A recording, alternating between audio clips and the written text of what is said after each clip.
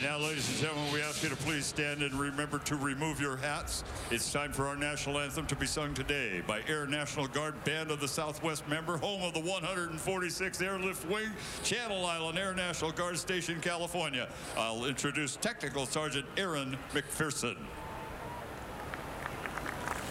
Oh, say, can you see by the dawn's early light what so proudly we hailed at the twilight's last gleaming, whose broad stripes and bright stars through the perilous fight o'er the ramparts we watched were so gallantly streaming, and the rockets red glare, the bombs bursting in air, gave proof through the night that our flag was still there.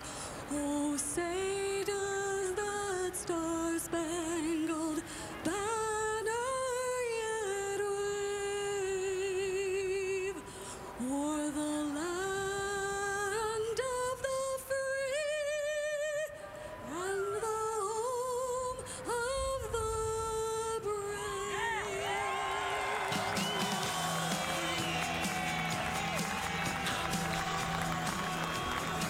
Well, the pace begins to quicken. The fans are in their seats in the grandstands. The teams are ready, and the drivers soon will be.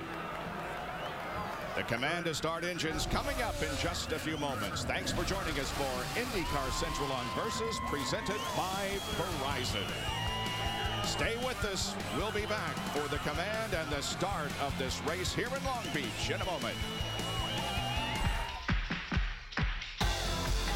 You could be your own spotlight.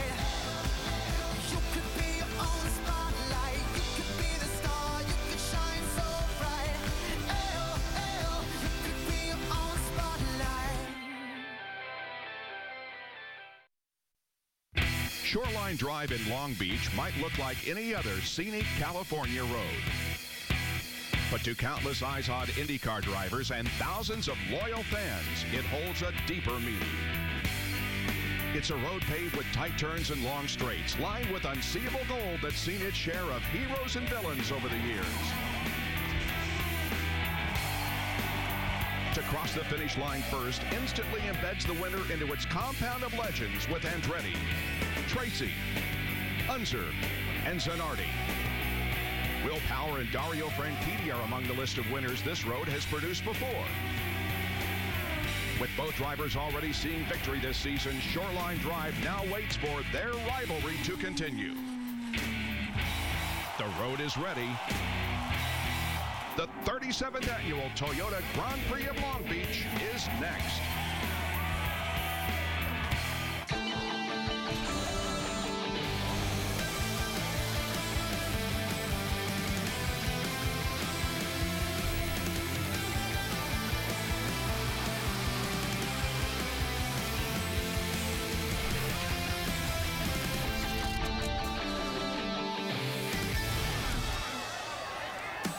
It's a beautiful setting here on the shores of the Pacific Ocean in Long Beach, California.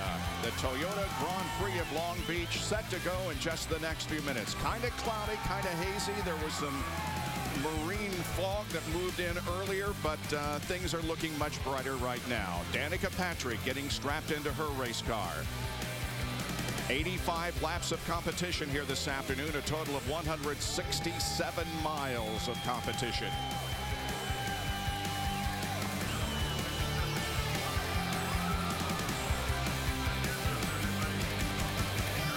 Cars lined up 2 by 2 in pit lane right now, but soon they'll be moving out to take a couple of laps of warm-ups before we get to the starting flag.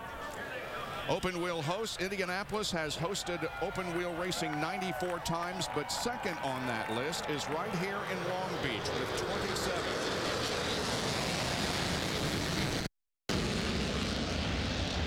As the booth shakes. That was pretty awesome right there. Wow. It was a little late, but wow, that was awesome. That was a low flyover. I thought was going to shake us out of the booth, but we're good as far as the starting of the race is concerned. It's going to be on time. Let's get down to Robin Miller with some thoughts before we get the green flag here. Boys, Paul Tracy's making his first start of the year. This is a front nose on most cars, but for Tracy, it's called the chrome horn. And it's people get out of his way. And I heard Jan say earlier Paul was going to take it easy going to the first turn. Yeah, sure he is. He ain't going to take it easy. He's going to be Paul Tracy and be aggressive. Lindy? Oriol Servia says it's great to add some blue to the front of the starting grid instead of the red cars he has been seeing for years. He is starting fourth for Newman Haas today, a team that used to dominate this place. The team has won more races at Long Beach than any other, 6. Oriol's best finish here is second in 07. He said if he and the team can combine their success stories today, they can get to the top. Marty? Lindy, race car drivers usually don't want to drive with emotion, but you can't blame Ryan Briscoe if he's a little upset as he climbs in the car right behind me. The first 2 races this year, he was taken out not by his own doing, by other people involving incidents. Here in qualifying this weekend, he was blocked during his qualifying lap after having one of the fastest cars all weekend. He will start 12th today. I talked to him moments ago before he climbed in. He said, I know I have to be aggressive to get to the front from here, but I also have to be cautious. We have to remember we're 21st in the point standings. We have to have a solid day, finish on the podium. That's what we need more than anything else. Bob? And Marty, I really think that when you are at a points deficit, it just changes the way you attack. And I think that Ryan Briscoe, he knows it has to be risk versus reward, but he's got to be in attack mode. Hey, Robin Miller, you still down there? Right here, Wally. I want to start this right off the right way. You pointed out the front nose. Can you show me the rear nose? Attaboy, Wally. Hey, Wally, I flunked out of Ball State. Cut me some slack, son. And we should say I love you, buddy. I was quoting Paul Tracy saying he was going to take it easy. Robin, you and I are on the same page. We do not expect that to be the case. But just Jan, here's the thing, Jan. He's got no spares. That's the only nose they got. That's the only car they got. So he actually might be a tamer, gently Paul Tracy. Well, Elio Castroneves is ready. We're going to work on a short break here before we get the command and get this thing rolling here in Long Beach, the Toyota Grand Prix. The Toyota Grand Prix of Long Beach on Versus is brought to you by Toyota and by Izod, the official apparel of the Izod Indycar Series, available at Macy's. They are on top of the roofs. They are hanging out their condominiums. They are everywhere looking for this start of the Toyota Grand Prix of Long Beach. Let's go down for the command to get this event underway. Ladies and gentlemen, your Grand Marshal Gordon Ramsay with the command at Long Beach. Ladies and gentlemen, please start your engines.